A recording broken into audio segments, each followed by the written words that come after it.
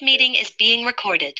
Ah, as you can tell, the meeting is now being recorded. At any rate, yeah, welcome. This is an activity of the Abdus Salam International Center for Theoretical Physics, based in Trieste. We've had this optics college for many, many years, dating back to the times of Galeano DiNardo, and it's always been in person. And then the pandemic came; it's been annual. It's a wonderful activity. We've changed the topic every year, and so we've made lots of friends. It's people from many countries, usually at least 36 countries per year have been represented at the college.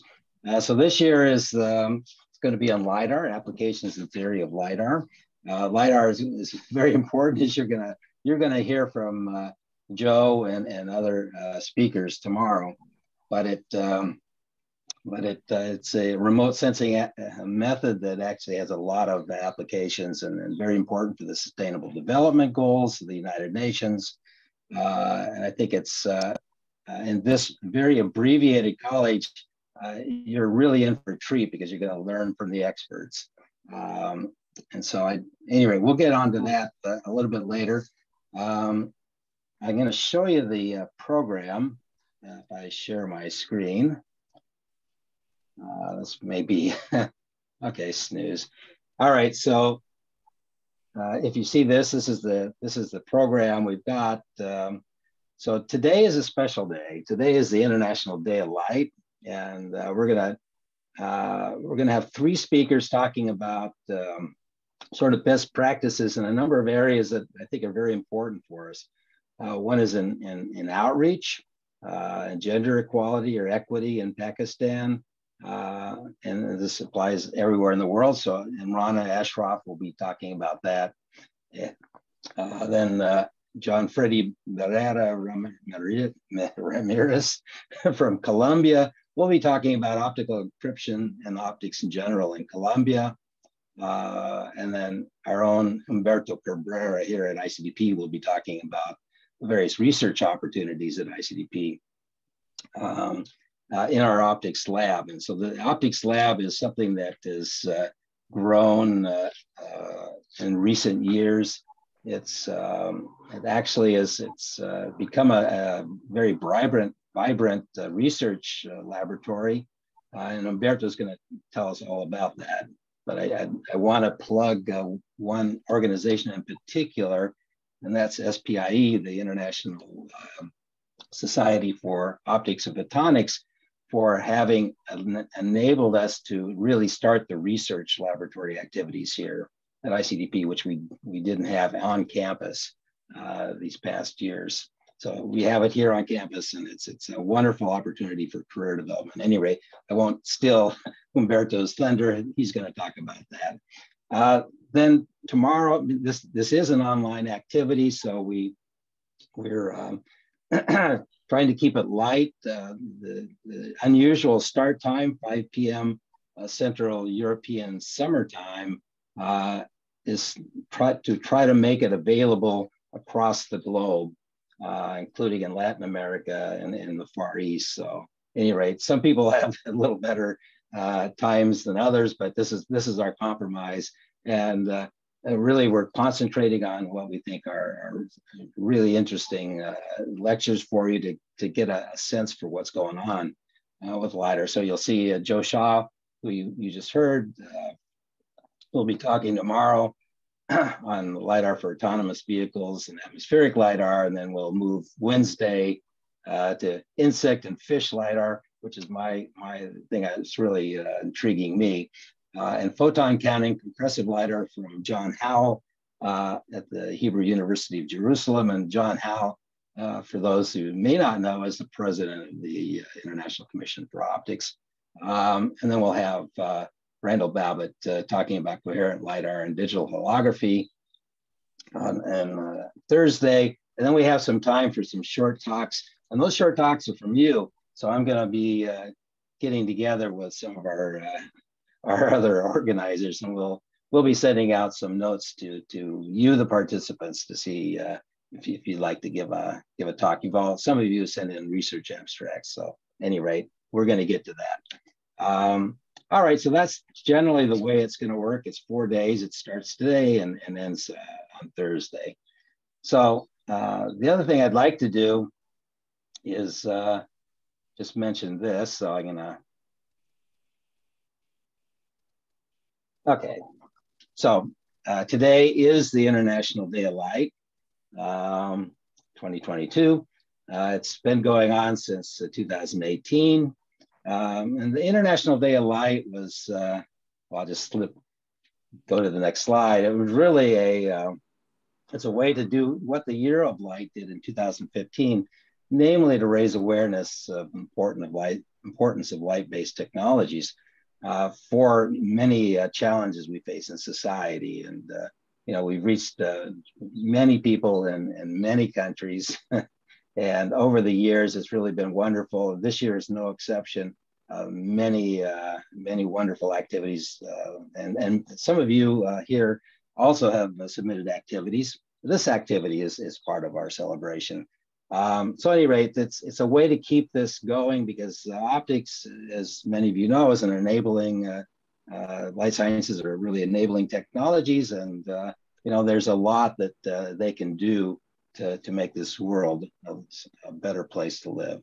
So some of the impact over the 4 international days that we've had so far, you can see there's quite a few activities, 1,900 events in 103 countries and worldwide, meaning global events.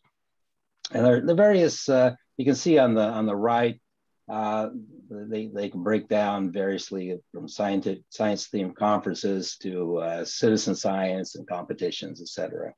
So anyway, everything is game.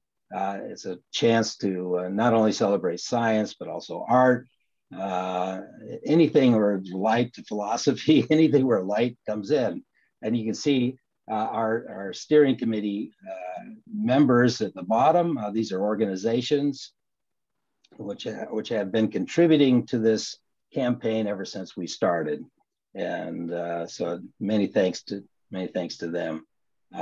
And here's just a few of the things that, the technologies that really help with the UN Sustainable Development Goals. And some of those are on the left, hunger, health, education, and affordable and clean energy. So there's many technologies that can from the light sciences that really play a key role, from the LEDs that allow the blue LED, which actually allowed cheap white light and affordable white light in many remote communities around the world, to water purification. There's spectroscopy of food security and safety, et cetera. So, and not to mention just photovoltaics and also just making lighting energy efficient, urban gardening. There's a whole host of wonderful approaches for light sciences to help with society. And we're trying to celebrate all those things during this day, every year on May 16th.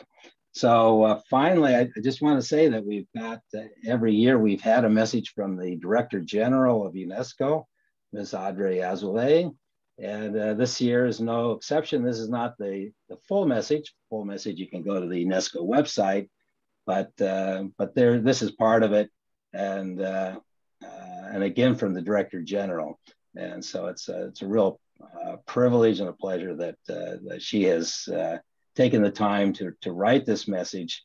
And you see, she says, without light, our planet would be but a cold and barren place. Indeed, where there is light, there's often an abundance of light. Yet light represents even more for humanity. Light goes hand in hand with knowledge. It is a lens through which to see and understand the world.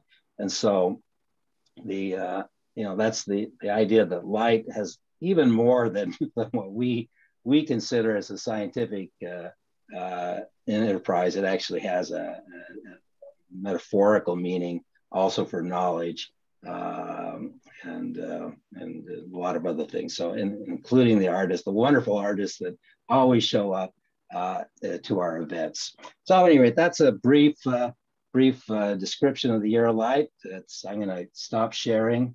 So it's been wonderful to do this over the years. So now I think we can go ahead with our program. So again, these are sort of best practices. I'd like to introduce the first speaker, unless anybody has a question. So at any rate, the first speaker is Dr. Imrana Ashraf. Actually, it turns out that Imrana was the first Pakistani woman to do her PhD in quantum optics. She's a professor in the Department of Physics at Quaid-e-Azam University in Islamabad. And I've known Imrana for many years. She's been here at the ICTP Optics College, starting out as a tutor, but then eventually she was also lecturing in what we call the preschool, which is a school which allowed some students to kind of gear up for the college, and it was a very important function. Imrana is a senior member of Optica, senior associate at the ICTP. She's the recipient of the ICTP Galeano DiNardo Prize. She won the Spirit of Salam Award at ICTP, which recognizes people who act in the spirit of Abdus Salam, the late Nobel laureate. And she's done a number of things with teaching, but especially she's been very active in Pakistan in bringing optics educational outreach to young students in government colleges, schools, not necessarily the private schools, but really the public schools, and especially in the remote areas, and especially for women students. So at any rate, it's been wonderful working with Imrana, and she's going to describe some